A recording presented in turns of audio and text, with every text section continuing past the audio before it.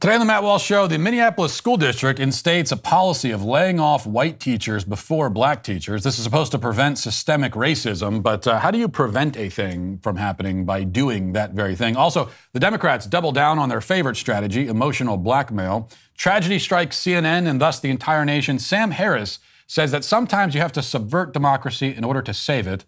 Does that make sense? In our Daily Cancellation, the new feminist She-Hulk show premieres, and it's about as insufferable as you might expect. All of that and more today on The Matt Walsh Show.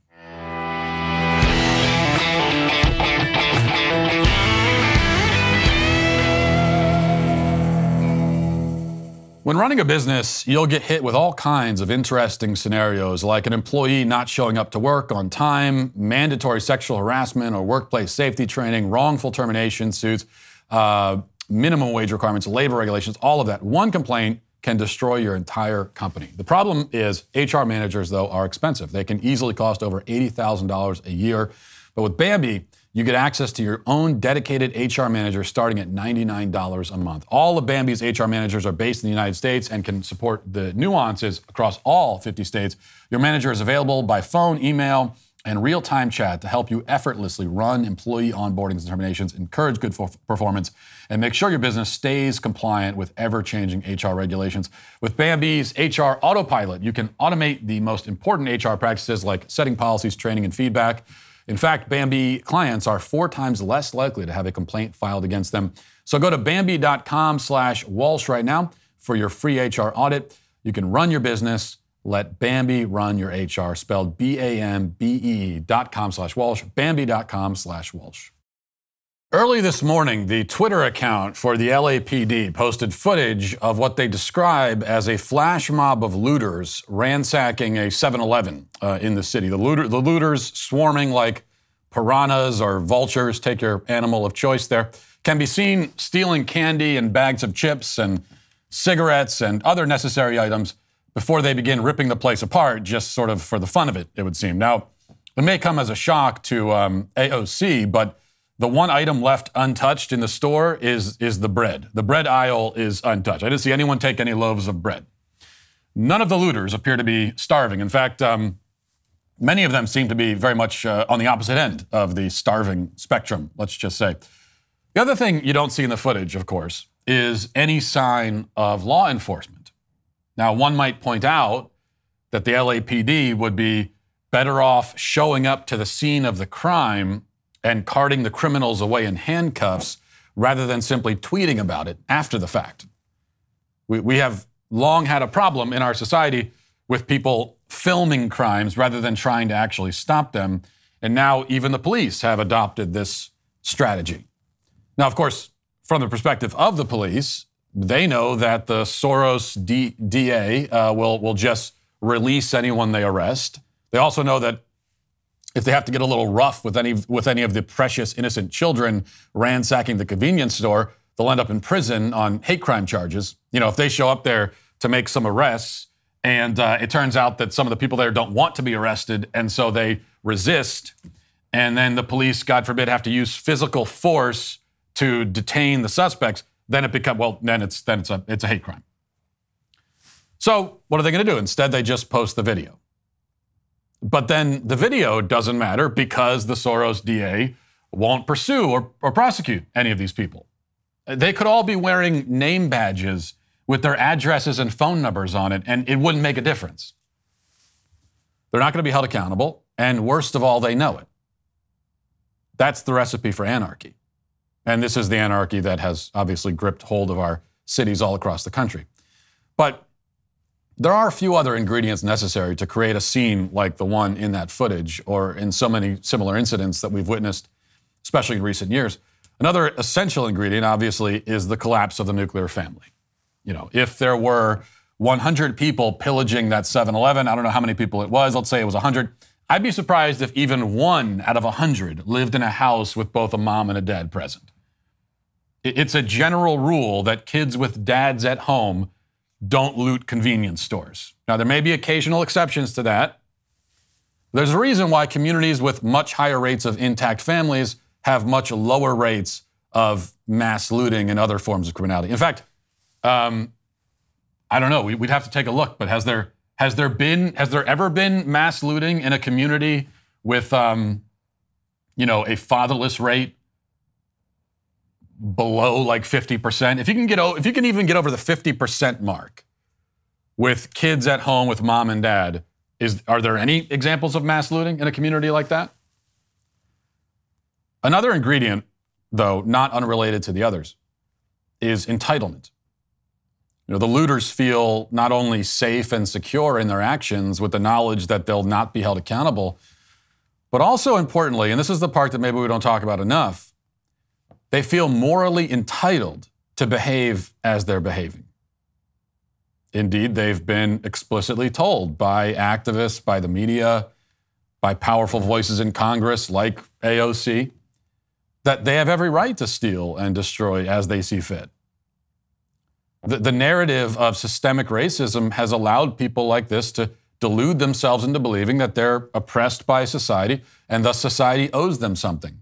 Namely, society owes them whatever they feel like taking at any given moment. They're victims. And as victims, they're not responsible for their actions. They can do what they want. The leftist racial narrative allows them to believe that systemic racism is the biggest problem in their lives and in their communities, even as they actively work to destroy their lives and their own communities. The narrative self-perpetuates in this way. We're often told about food deserts in urban neighborhoods. That actually is one of the justifications also given for looting. It's a food desert. It's the middle of a city, but it's a desert. There's nowhere to get food. We're told that there's a lack of grocery stores and convenience stores and other amenities. Well, and then we're told that this is due to systemic racism. And yet, the stores that do exist in these neighborhoods are targeted and victimized by the members of the neighborhood. The community violently chases businesses away and then claims that the void is caused by racism.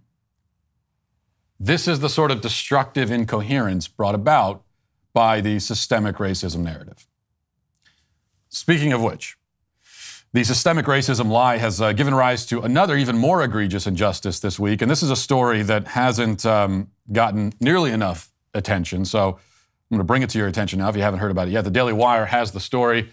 Reading, quote, it says, a Minneapolis teachers union is stipulating that white teachers be laid off or reassigned before educators of color, quote unquote, allegedly to remedy the continuing effects of past discrimination by the district.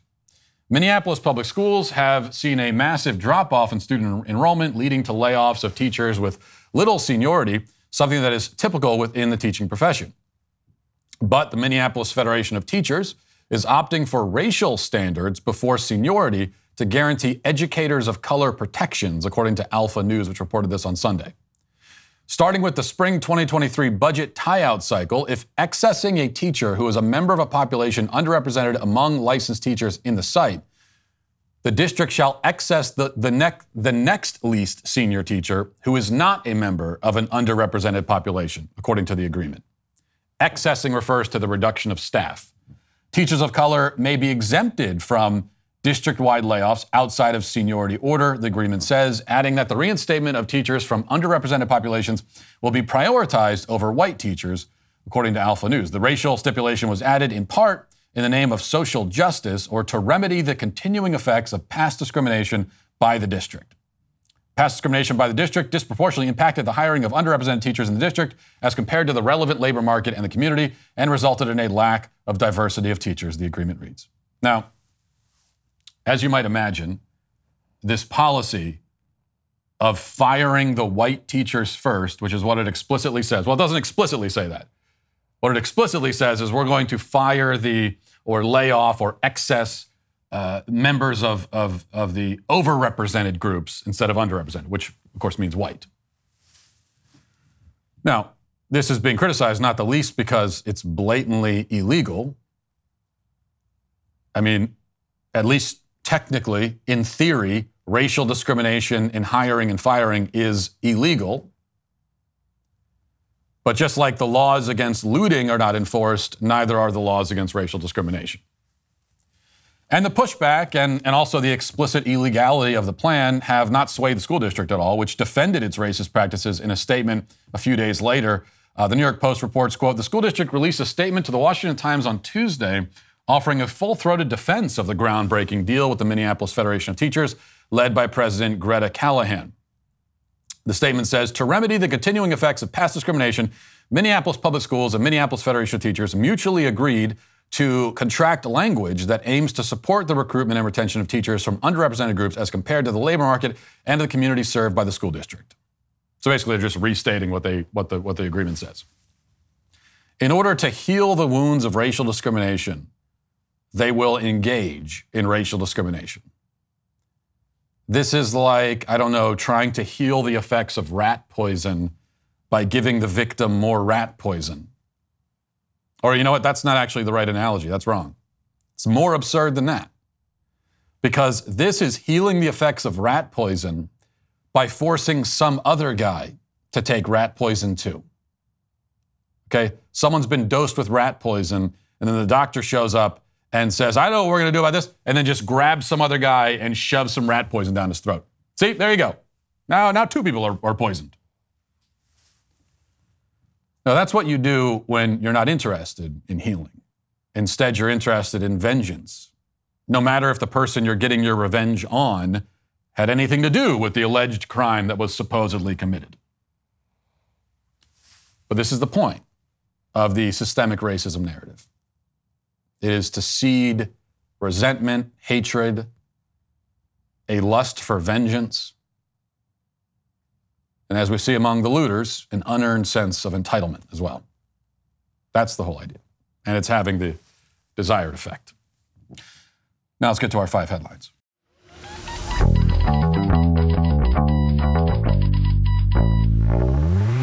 Regardless of what the administration defines as a recession, Americans are nonetheless worried. Food and gas and prices are higher than I've ever seen in my lifetime, which is why I'm so grateful for my favorite meat delivery service, Good Ranchers. While grocery store meat prices continue to rise, Good Ranchers has your back. Their inflation-proof model locks in your price the day you subscribe for the life of your subscription. Plus, you can pause your subscription for up to 90 days or cancel anytime you want.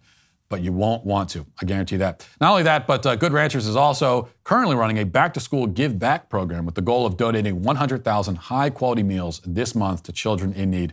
All you got to do is go to goodranchers.com/Walsh, use code Walsh at checkout. You'll get $30 off plus free shipping. You can subscribe to lock in your price and recession-proof your meals for life. And you can help these guys reach their goal of donating 100,000 meals to children who may need it going into the fall semester. That's goodranchers.com/Walsh. And remember, as always, to use code Walsh at checkout. By the way, a little bit of exciting personal news and update. We did, as you know, we have another set of twins on the way. I think I've mentioned that before. And so we were able to find out the gender yesterday. Yes, we are assigning a gender to our twins. We're not going to give them, if you could believe it, just like with our other 4 kids, we're not giving them a choice in the matter. Actually, biology and nature isn't giving them a choice in the matter. So we discovered that the twins are boys, which actually came as a shock. My wife, up until this point, I thought she had like magical superpowers because she can predict the gender of a baby when it's still in utero. And not only for our own babies, but other people. And she's always right until now. And she was like batting 1,000 on predicting these sorts of things. And then for our next set of twins, she said, "Oh, they're girls for sure. I know that." Turns out not. So the boys are taking over. The girls are going to be wildly outnumbered in my family. And you always get the question of, which is easier, boys or girls? And I don't know. I think it all balances out in the end. But certainly for the first, 10 to 12 years of life, I think boys present probably more of a challenge.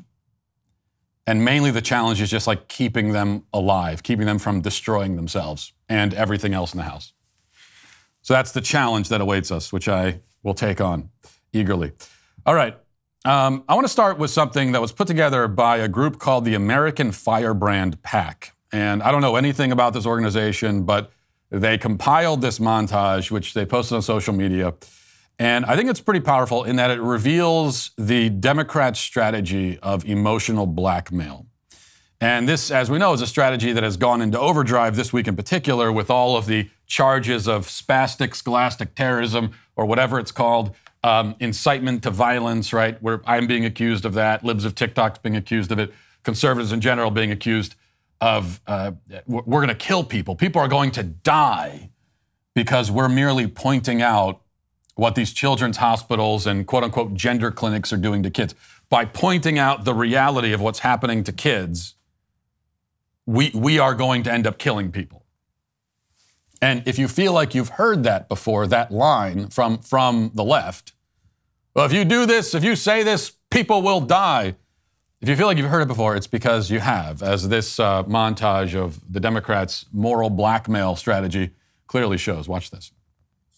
People are dying. People will die. Women are going to die, Gail. Women will die.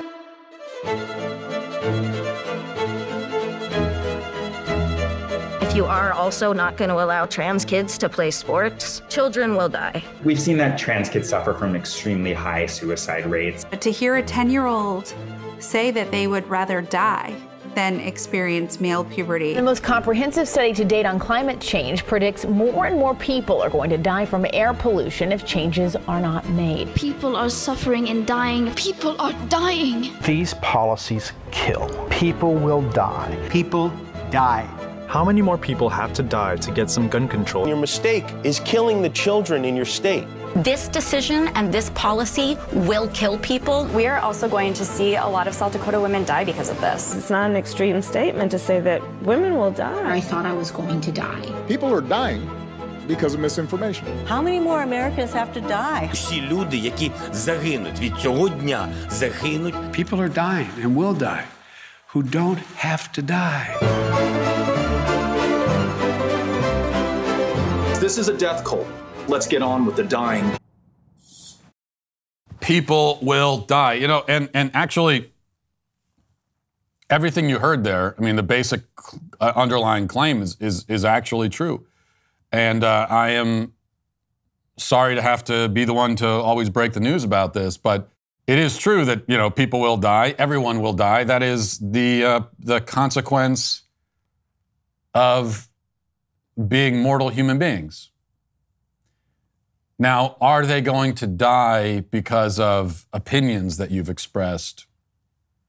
Are they going to die because of realities that you have pointed out? Well, obviously not. And you know, the irony of this method from the Democrats going around all the time saying, people will die, people will die. We can't do this because people are going to die. Is it? First of all, from their perspective, since when is that even a bad thing? They don't care if people die. They hate people. Now, as much as we just heard from Beto there calling conservatism or Republicans, it's accusing us of being in a death cult. Oh, really? We're in a death cult? Which side is it, again, just remind me, that has overseen the systematic slaughter of 60 million human beings in this country? Remind me again which one that is. Remind me again which side it is that actually will say that there are too many people on Earth and we need fewer of them. Which side is it that talks about human beings like they're a cancer, a disease on the Earth? I mean, which side is actually openly conspiring to limit the number of people who exist? Remind me again. So where's the death cult? No, in order for the people will die thing to mean anything, in order for that to motivate people, you have to actually cherish and value human life. You have to see human life as inherently valuable in some way. And on the left, they don't. And that's not a straw man or me making a caricature of their position. They really don't. Now, they might not come out and say it very often, but if you press them on it, they will admit it. Does human life have inherent value? Their answer is obviously no. And Because if you believe that it had inherent value to begin with, you couldn't support the slaughter of 60 million human beings in the womb. But also, in order to see that human life has inherent value, then you have to believe that there's some greater force, some greater power out there beyond just ourselves and our egos. But if we're all just clumps of tissue walking around and life has no inherent meaning, then it doesn't even matter if people die. Doesn't matter if they live. So that's how the left looks at it. And yet they still use the people will die line to try to manipulate us. Well, hopefully, anyone listening to this, I don't need to tell you that you shouldn't fall for that. Especially when they're using it to try to prevent you from speaking the truth. All right. I'm sorry we have to talk about this because, especially on a Friday, I try to keep it a little bit lighter if I can. Probably could have fooled you on that one. But it is a time of great sadness in America. It is a period of mourning and lamentation. It began about a week ago when, and I don't even know if we ever talked about this, and I feel quite ashamed actually that I think I may have inadvertently ignored it. So it was, we got to back up to about a week ago when the news was announced that prominent masturbator Jeffrey Toobin was leaving CNN after 20 years. Now, Toobin, famous, of course, for pulling his tube out, says the decision was mutual to leave CNN. Others are saying that it was about as mutual as his decision to fondle himself in the presence of his colleagues on a Zoom call, which is to say that in both cases, the decision was actually made by one party while the other party recoiled in horror and was traumatized. Whatever the case, I don't know. All we know now is that Jeffrey Toobin is unemployed, and many fear will be left with too much time on his hands, and who knows what else on his hands. The good news is he no longer has to, put on his pants and go to work. Not that he ever saw the former as a necessary prerequisite for the latter. And I don't say any of this, by the way, to make a joke about the esteemed Jeffrey Toobin or his unfortunate masturbatory adventures. I would never joke about that. Frankly, it's kind of low-hanging fruit.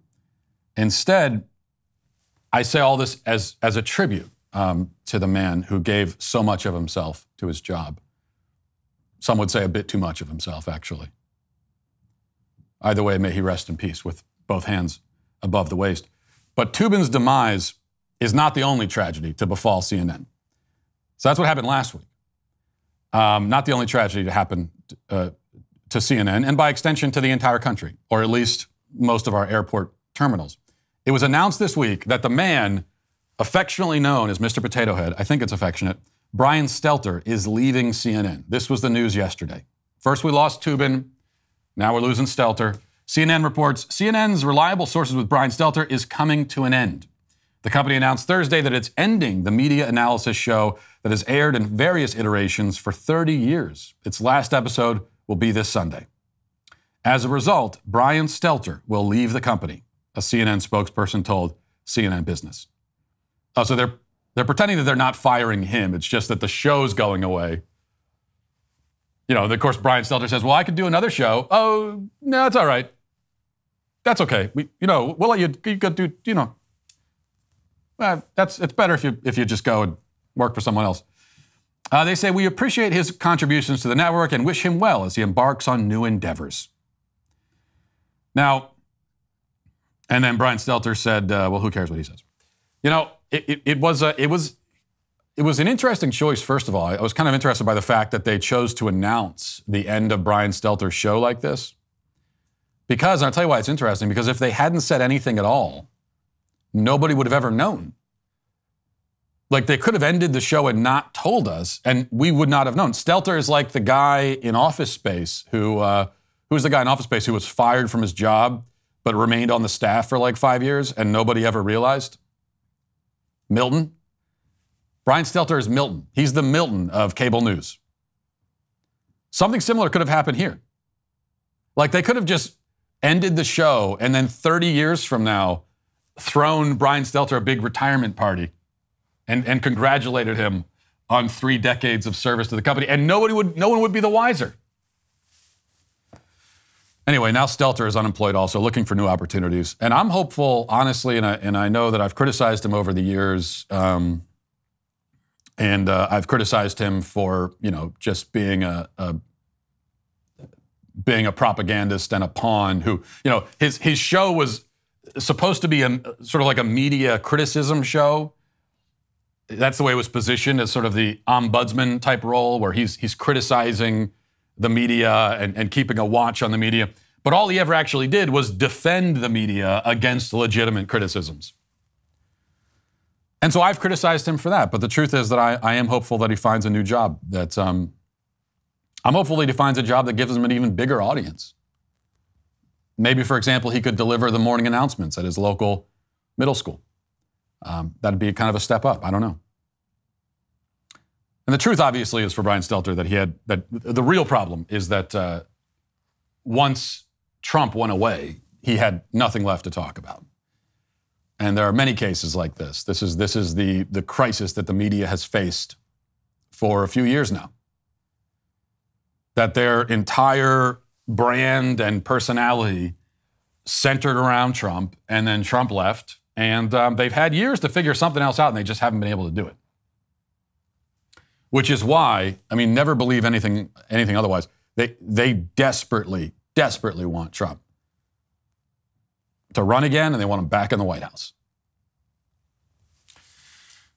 Anyway, so that's the sad news. Brian Stelter and Jeffrey Toobin.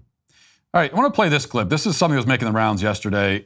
Sam Harris was on the Trigonometry podcast, which, by the way, I appeared on that podcast as well a few days ago, and you can go to their YouTube channel and watch that episode. And after you do that, or I guess you can do that after you watch this clip, this is Sam Harris, also on the same podcast, who, was to put it mildly, is a Trump critic, doesn't like Trump. And he was asked about some of the dirty tricks that were pulled, especially when it comes to the Hunter Biden laptop story that ended up, resulting in Biden getting elected as the media and big tech conspired to suppress these stories.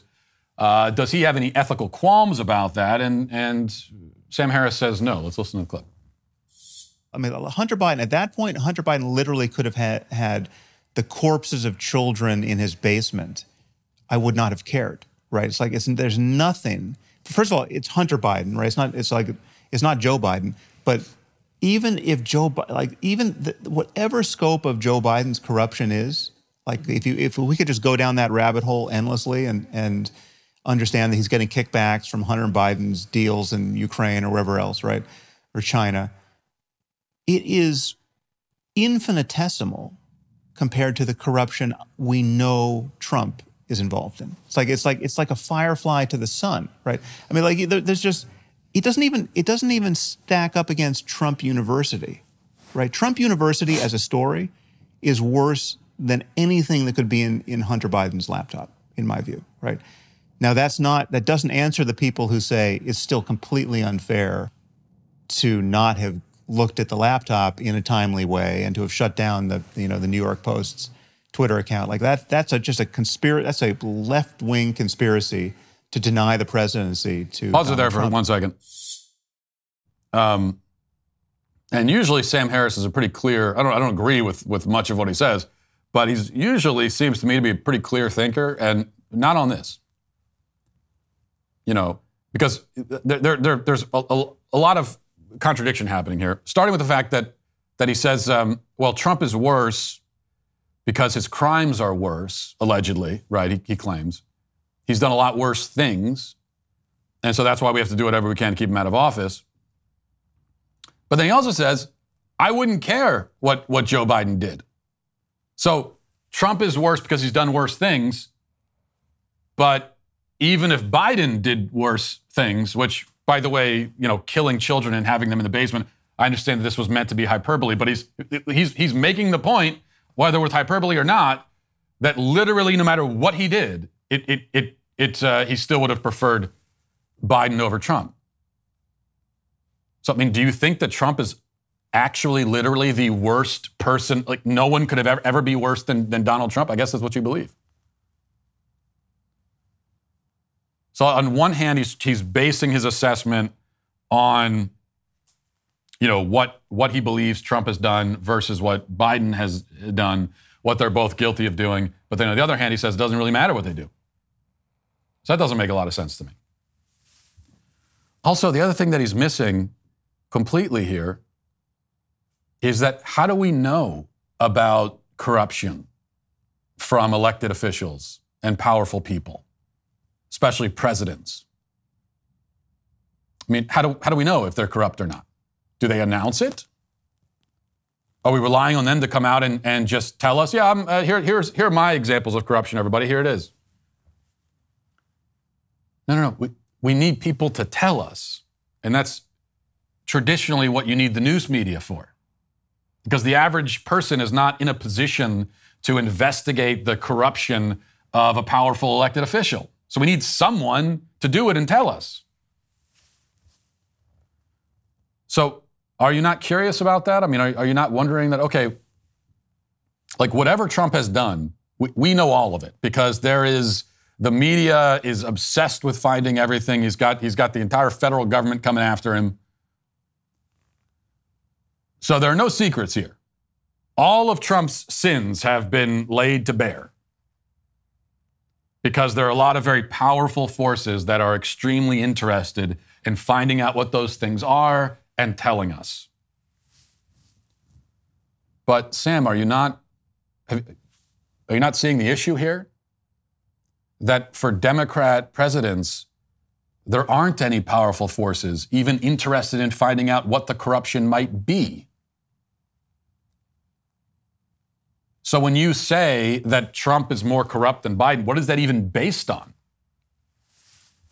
Now, by the way, it's also not true. Like even looking at the corruption we know about from Biden, it is worse than Trump, hands down, far and away. But my point is that, like the corruption we know about, that's an important qualifier there. Because the things we know about are only the things that slip through the cracks. All right, let's play the rest of the clip. Trump. Absolutely it was. Absolutely. Right. But I think it was warranted. Right. And again, it's a coin toss as to whether or not Sam, I'm sorry. That particular piece I'm really sorry. I was the one that said we should move on, but you've just said something I really struggle with there, which is the kids in the basement? No, the kids in the basement. I'm interested in democracy. You're saying you are content with a left-wing conspiracy to prevent somebody being democratically re-elected as president. Well, no, I'm content. Well, but the thing is, it's just not left-wing, right? So Liz Cheney is not left-wing, right? Liz Cheney is doing everything in her power. You're content with a conspiracy to prevent somebody being democratically elected. But there's nothing, conspiracy, it's not, it was a conspiracy out in the open. But it doesn't matter if it doesn't matter what part's conspiracy, what part's out in the open. I mean, I think it's like, if people get together and talk about what should we do about this phenomenon, you know, if it's like, if there was an asteroid hurtling toward Earth, and we got in a room together with all of our friends and had a conversation about what we could do to deflect its course, right? Is that a conspiracy? So Trump was an asteroid set to destroy life on Earth. You know, more incoherence here because Trump is allegedly a threat to democracy, and that's what makes him so dangerous.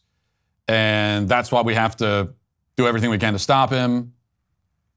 But yet you're subverting the democratic process to stop him because you think he's a threat to the democratic process. So you're destroying the democratic process to save the democratic process. I think we've heard that kind of thing, but it reminds me of, who was it, George Bush? So we have to abandon the free markets to save the free markets, I believe was his famous quote, infamous quote.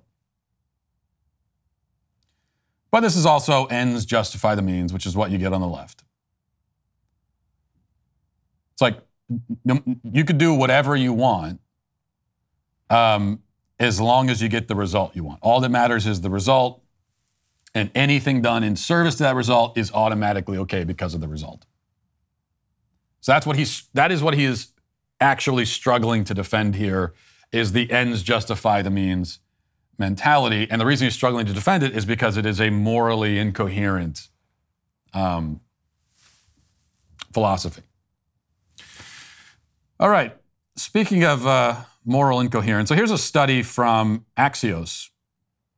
And it is, I haven't even looked at these results yet, but I just saw this pop up and I'm reading it now. So this is, they are examining the differences between public and private opinions. And they say self-silencing, people saying what they think others want to hear rather than what they truly feel, is skewing our understanding of how Americans really feel about abortion, COVID-19 precautions, what children are taught in school, and other hot-button issues, according to a new study. The best predictor of private behavior is private opinion. People's actual views are far more likely than their stated views to drive consumer and social behavior and voting. So this is analyzing public versus private opinion in individuals, which already I'm not sure how you measure that exactly. Because whatever you have to ask them, right? And so whatever they're telling you is, I guess, their public opinion because they're saying it out loud. The private opinion is what they believe in their heads, but there's no way to measure that really, because the moment they say it out loud, then it's no longer the private opinion. So I'm seeing some problems here already, but let's go ahead. It says, by the numbers, on abortion, the study found that men are much less likely to privately agree with the idea that the choice to have an abortion should be left solely to a woman and her doctor than would say so publicly, 45% to 60%. Wait, okay. The study, men are less likely to agree with the idea that the choice to have an abortion should be left to a woman and her doctor. Republicans, meanwhile, were less likely to privately say Roe v. Wade should be overturned than publicly. On education, Americans overall are privately more supportive of parents having more influence over curriculum than proclaim this publicly, 60% to 52%. Americans are less concerned about teachers talking about gender identity or how much public schools focus on racism than they say publicly. Only about half of Americans actually think it's inappropriate for schools to discuss gender identity in kindergarten through third grade, compared to the 63% who say so publicly. Okay, right. All right, sorry I wasted your time with this absolute nonsense study. Right, so people are more conservative publicly, is what you're trying to tell us, on issues of gender identity than they are privately? Obviously, the exact opposite is the case. So what they want us to believe is that there are a whole bunch of Americans running around saying that they don't want to teach kindergartners about gender identity. They say that publicly, but privately they really want it to happen. Right. That's not even close to true. It actually makes no sense whatsoever. Because there's no, the self-regulation happens the other way. People present themselves as more liberal in public than they actually are in private. That's how the self-regulation works. And how do I know that? Well, very simply, because that's where all of the social incentive is. There's no social incentive to pretend to be more conservative than you actually are. Zero. And also, the punishment goes against the conservative view. Because all of our most powerful institutions demand that we have liberal viewpoints on these subjects, especially on subjects like gender. Media, academia, the government, everywhere, Hollywood, big tech. So all of the social pressure falls on trying to make people, be more liberal on these subjects. And yet we're supposed to believe, based on this study, that somehow people actually intentionally put themselves in line for social ostracization and punishment by pretending to be more, by adopting more unpopular views, at least unpopular in the minds of our elites. It makes no sense whatsoever. But thanks for doing the study anyway. All right, one other thing I want to mention here Interesting story. It says a pastor in Missouri rained down a fiery sermon upon his flock one Sunday this month, scolding parishioners for failing to follow God. The Reverend Carlton Funderburk condemned his congregation not because they'd sinned too much or loved God too little or done too few good deeds out in the world. Instead, Funderburk rebuked the cheap sons and daughters of the Church of the Well in Kansas City for not honoring him by buying him a luxury watch. Now, I'll play this clip for you. And I watched this clip, and I immediately thought, okay, you always have to keep in mind context. And when you see a clip and it's 30 seconds or 50 seconds, you got to think, what happened before and after that? Is there some kind of context here that would make this sound not as horrible as it sounds? Well, apparently not, because this pastor has since apologized for this clip that you're about to watch right now. Here it is. Let's listen. See, that's how I know you still poor, broke, busted, and disgusted, because of how you've been honoring me.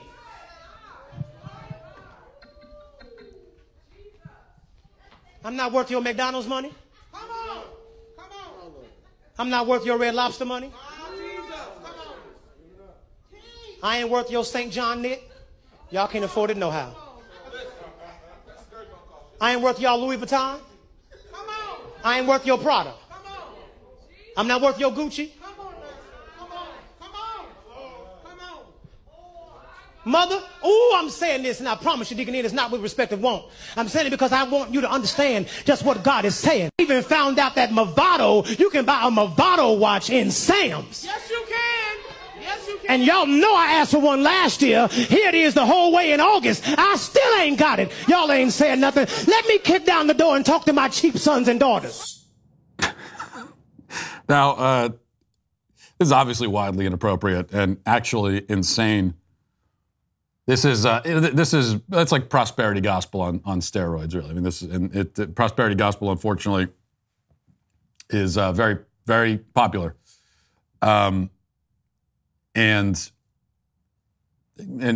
if the advocates of it rarely will identify themselves as such. But prosperity gospel is the idea that you deserve to be blessed with actual riches, like physical riches, if you're a holy person, that God will reward you with physical wealth and riches in this world, and that you deserve it. Now, of course, that's pretty much diametrically opposed to what Christ actually says in the Gospels, so which is why it's not the actual gospel, it's the prosperity gospel. That's kind of what we're hearing here. Much more direct than what you're used to hearing. That said, you also see what a advantage it is to have a powerful preacher voice and cadence, because you could get up there complaining that you weren't given a watch, and people in the congregation are saying, "Amen, that's right." It's the power of being a good public speaker. You can see the advantages there. Let's get to the comment section.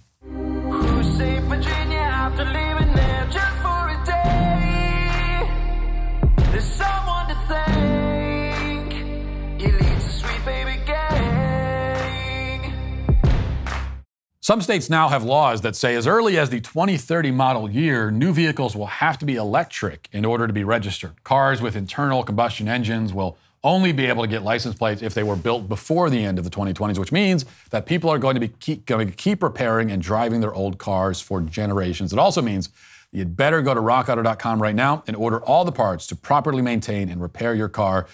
Your great grandkids might be driving that car someday, so you gotta take care of it. RockAuto.com has been in the auto parts business for 20 years, family owned. Their goal is to make auto parts available and affordable to keep you safe on the road for as long as possible. RockAuto.com's online parts catalog is incredibly easy to use. You can search all the parts available for your specific car, SUV, or truck with photos, specs, and installation tips as well.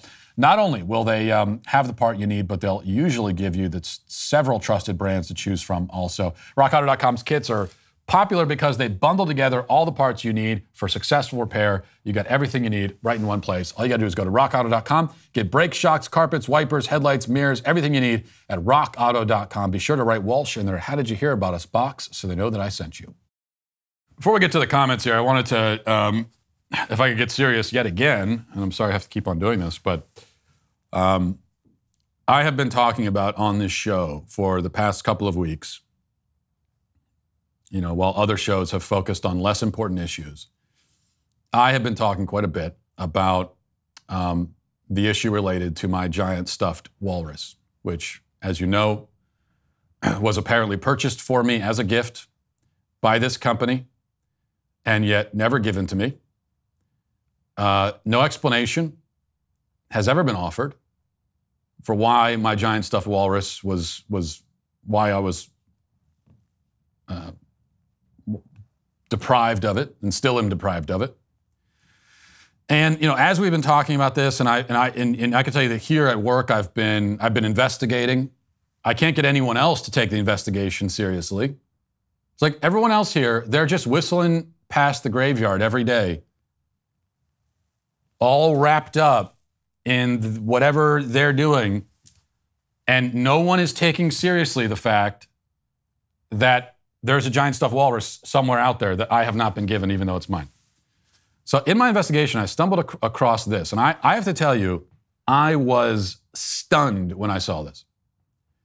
This is a video. This is true.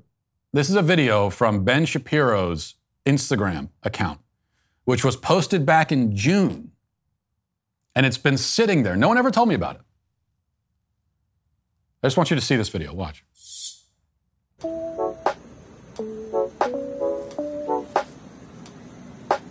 I think Walsh took this a little bit too far.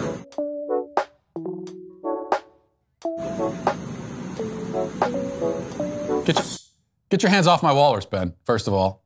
That's not yours. That's mine. So you see, okay, number one, you can see the giant. I told you it's giant. That's the stuffed walrus. So now I'm just trying to figure out what's going on here. That I was not given the stuffed walrus, but you were using it for an Instagram video for Ben? Does Ben have it? Okay, I don't know. We're going down the rabbit hole here, and I'm starting to get, frankly, disturbed by what I'm finding. But I will not relent. All right, Alexandra de Berdeja says, Matt Walsh's mouth. Welcome to the members-only segment. My personal favorite part of the show, Matt Walsh's brain. I can't believe DW has me doing this stupid stuff. I want to go home. That's not true.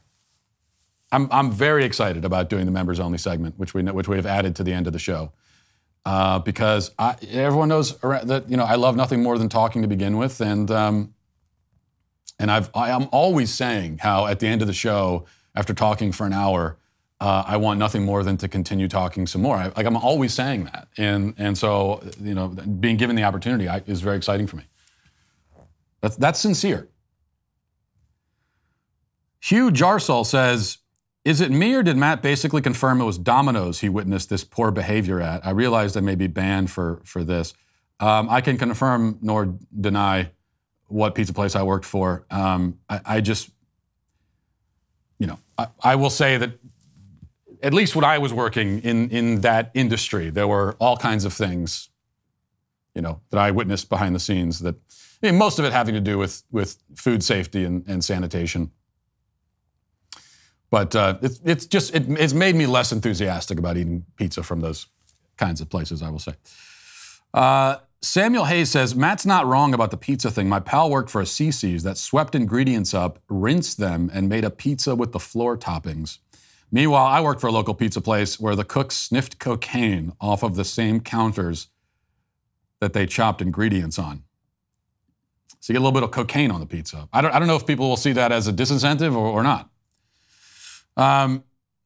Bean says, it's not illegal to yell fire in a crowded theater. Why are we still at this? LMAO. Yeah, the fire in a crowded theater thing has been used. It's been used against me this week. It's incitement by talking about Boston Children's Hospital. And we know that the fire in a crowded theater thing is a stupid cliche. But even more so, one of the reasons why it's especially absurd in this case is that we could talk about the scenarios and the legality of crying fire in a crowded theater when there's no fire. But certainly, if there actually is a fire, then we could all agree that not only is it okay to yell fire, but if you saw a fire in a theater and didn't tell anybody, and maybe just snuck out the door yourself and left everyone to die in the inferno, then at the very least, that's immoral, if not illegal. So that's what makes the charge so especially absurd. Because when we talk about the fact that Boston Children's Hospital or any of these other children's hospitals or clinics are castrating and sterilizing kids, and we're yelling fire in that sense, well, there actually is a fire. It is really happening. And so what the left is saying is, no, even if the theater is on fire and everyone's going to die, don't tell anyone. Keep your mouth shut. Let them enjoy the last few minutes of the film before they all burn to death. That's what the left is saying. And finally, Mike says, Matt, on the tipping conversation, if we paid people a living wage, then it wouldn't be necessary to tip. Well, first of all, it depends. I mean, we use this term living wage like it's supposed to have some kind of objective meaning. What do you mean by living wage? If you mean by living wage a wage that someone could live off of on their own and support themselves indefinitely, well, not every job was meant for that purpose, right? Like, not every job is meant to be a career for an adult to have and keep for years on end. And so, for example, working a McDonald's drive-through is not meant to be a career where you're supporting yourself and a family off of it. These are really jobs meant for like kids and high school students and people working part-time for some extra money. And as far as the tipping part, it's just we did talk about this in the member segment yesterday, and I think I've talked about it before on this show. But I'm not anti-tipping. I've actually always been a believer in tipping, and I think I'm a pretty good tipper. But we just need to. We're always being told we need to have national conversations about this and that subject. This is a subject where we actually need a national conversation, and we need to talk about what jobs actually deserve and warrant a tip and which don't, because right now it is just totally out of control.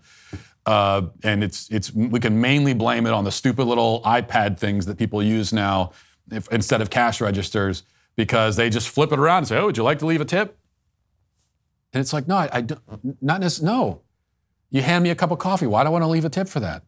You were running a cash register. I ran a cash register when I was a kid. I never asked for a tip for it. This is an important conversation we should have. Well, the story of my plight has been heard far and wide as I have whined about it incessantly. As you're all aware, the giant walrus that was created and planned as a gift for me is still hidden somewhere within these walls. How can you hide a giant walrus? Well, I don't know. The outcry of support, in addition to the condemnation of those guilty of withholding the gentle, semi-aquatic beast, is welcome, and it's also uplifting. And yet, the hope I've drawn for my sweet babies pales in comparison to the devastation of this agonizing, forceful separation.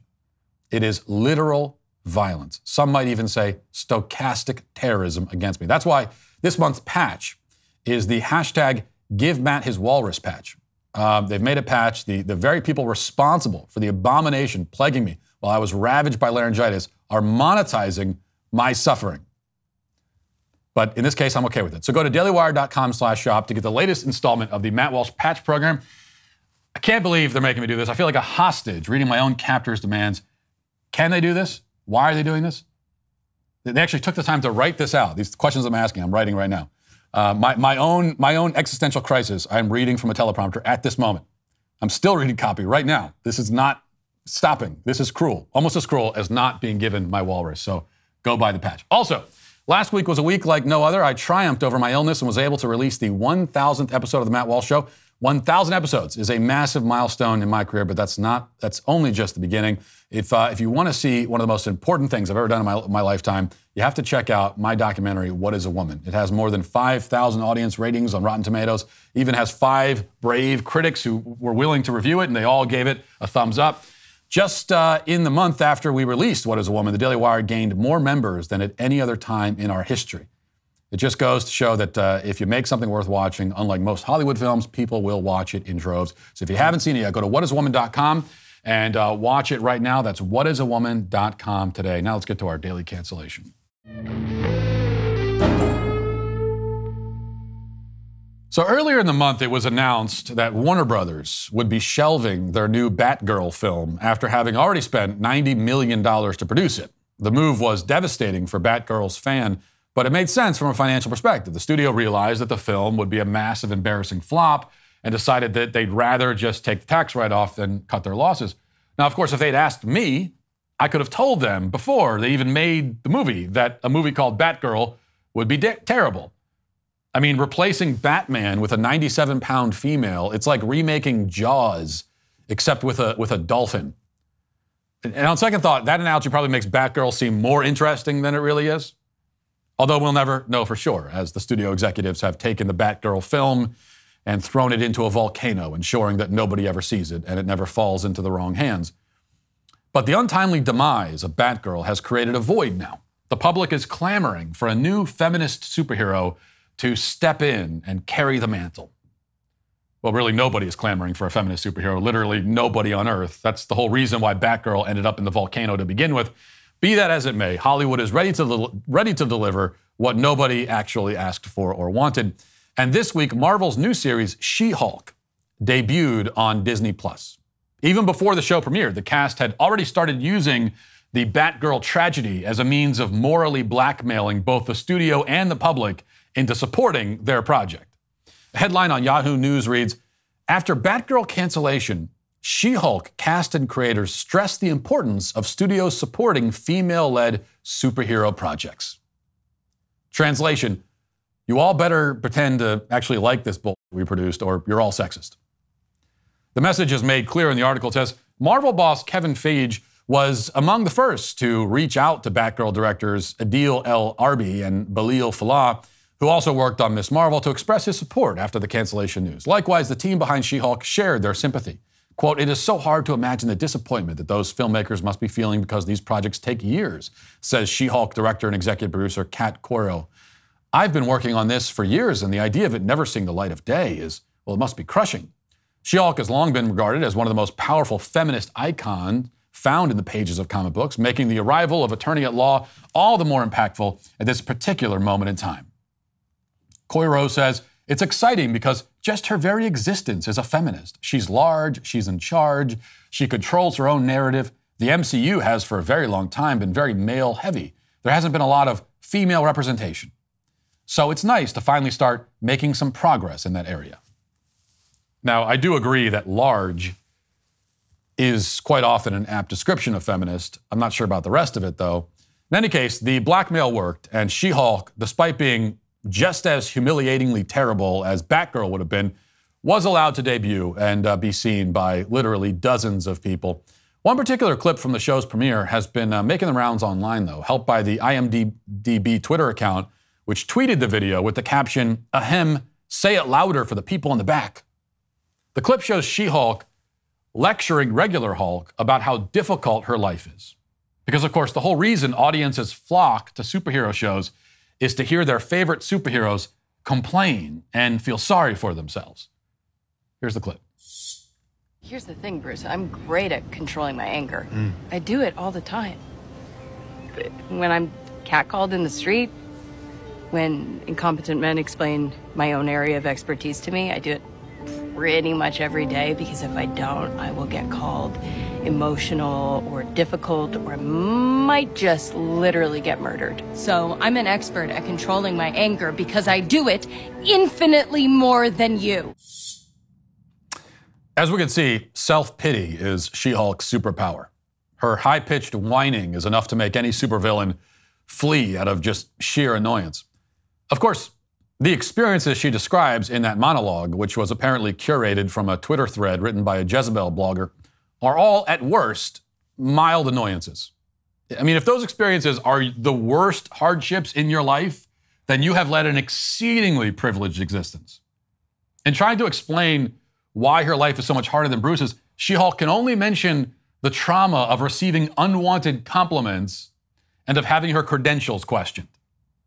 And she then says that she can't complain about these experiences because if she does, she'll be insulted or murdered.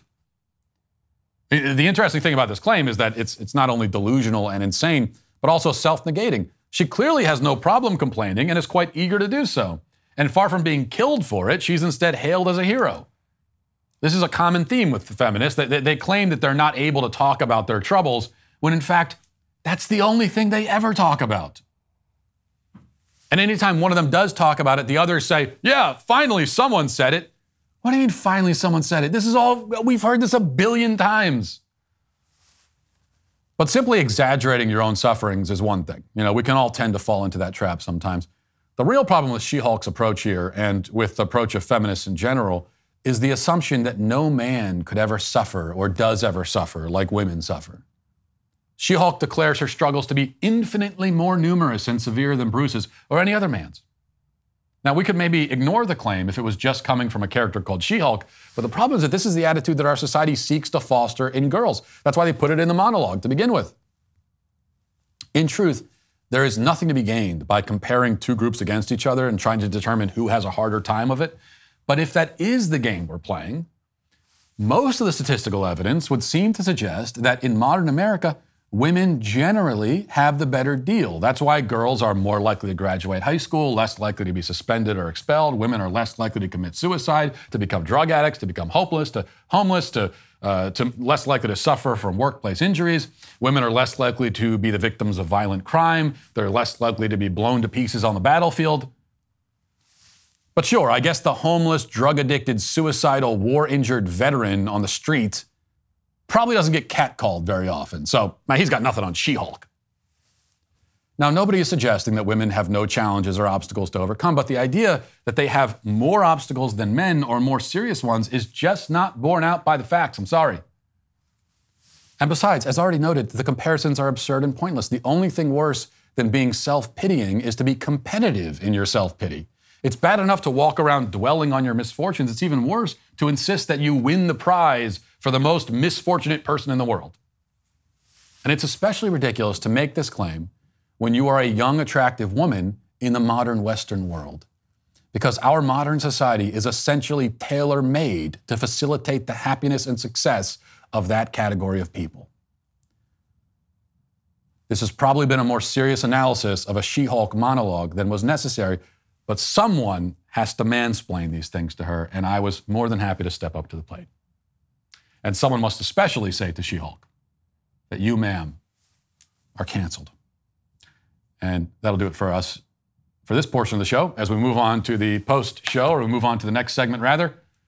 And if you're not following us over there, then Godspeed.